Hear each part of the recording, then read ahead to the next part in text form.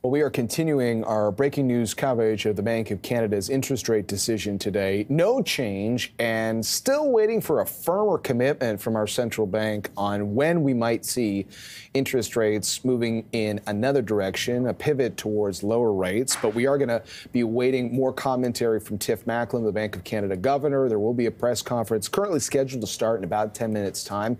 When things get rolling, we'll take you live to Ottawa. For now, we are back with our great panel this morning, assessing the latest on the central bank front. Warren Lovely is Chief Rate Strategist, National Bank Financial.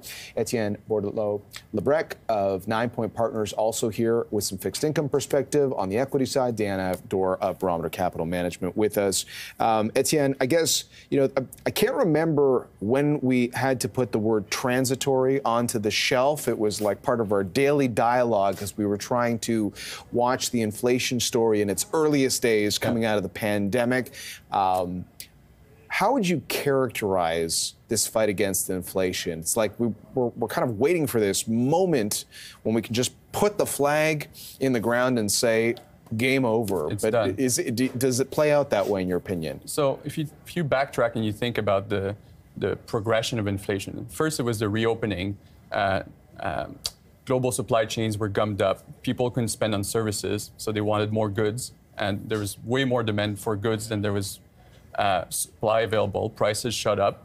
And then as the economy got stronger, reopened, there was still a lot of fiscal stimulus. People received a lot of money that they couldn't really spend. And so the demand for services exploded as well. Supply is more inelastic, cannot follow as fast as demand. So demand for services started going up, services, housing, but all sorts of other services as well. So you were in a situation where both the goods side and the services side of the economy was in a situation where demand was too strong for the amount of supply, and then you had a lot of inflation. If you look at the composition of inflation, most of the progress we've had over the last year and a half has been on the goods side. The supply chains are degummed up. Demand for goods has normalized. What's left is really the services side of the equation. Housing is a big chunk of that, but there's a lot of other services inflation, travel services, telecommunication, transport. So all these things still have to normalize. And unless that happens, I don't think any central bank in Canada, the US, or even in Europe can declare victory on inflation. And that's the risk. If they start cutting too soon and goods, which was deflationary, normalizes, it goes back to supplying about 0% of inflation like it has historically, and services inflation starts perking back up, wages start coming back and increasing again, then you're going to be in a situation where you repeat the same old mistakes that were made in the 60s and 70s when they have to start hiking again, and then that won't be pretty. Well, you had Delta, an airline in the U.S. today, saying business is great. People are already very busy. We're in high demand even before the summer months. So we'll watch that services part. Warren, can you maybe I don't know if you want to make this case, but can you make the case for why we should be less concerned by inflation? Because, again, that sticky inflation and the central banks getting caught behind the curve, led to a lot of language from them about how this era is different. And it wasn't just the supply chain stuff, it was just sort of the geopolitical landscape. They were really sort of setting the table for us living with higher prices for longer. And undoubtedly in the short term, this idea of sticky inflation, we see it. I mean, we're watching these monthly numbers and nothing changes dramatically quickly. But there is a chorus of people out there that are just not buying into the inflation story. I mean, if you're making that case, and I'm not saying you are, what would it be? Sure, I'll make that case. Okay, right. No problem. Thanks for the invitation. So, look, I think we will all agree that the shelter component of the Consumer Price Index, CPI, is problematic, and it reflects this extraordinary experiment that I alluded to earlier on population growth. So there's a massive demand for housing, rents, and owned accommodation that's creating inflation pressure that will be hard to beat down.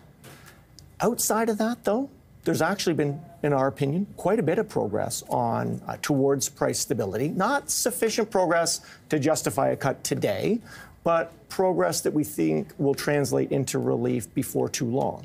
So what I'm talking about there is evidence in core CPI inflation, a moderation, particularly in inflation momentum, that I think the governor and senior deputy governor will acknowledge today. So again, you've got this really unique situation in Canada where we've got this one component of inflation that we're going to have to live with for a while, but it is to some extent masking some progress elsewhere, broader progress, I think more believable progress towards price stability.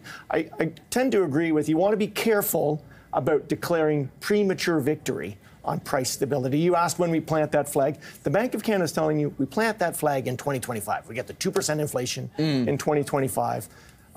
Let's see. I think there are risks that the bank and the Fed, for example, in the U.S., are quite attentive to at this stage. Okay. And Etienne, if you're investing in the bond market around all of these data points, what do you do? Well, you watch every single data point, and you watch BNN Bloomberg, and of course you do that. But so every single data point is extremely important. I mean, the CPI report this morning is moving the bond market quite a bit in the U.S., and Canada is following suit. So every single important data point, like the jobs reports and CPI, can be heavily market moving. So in the U.S. we have 2-year yields, last time I checked, off about 20 basis points. So that's a big move. And the long end is off as much as 8.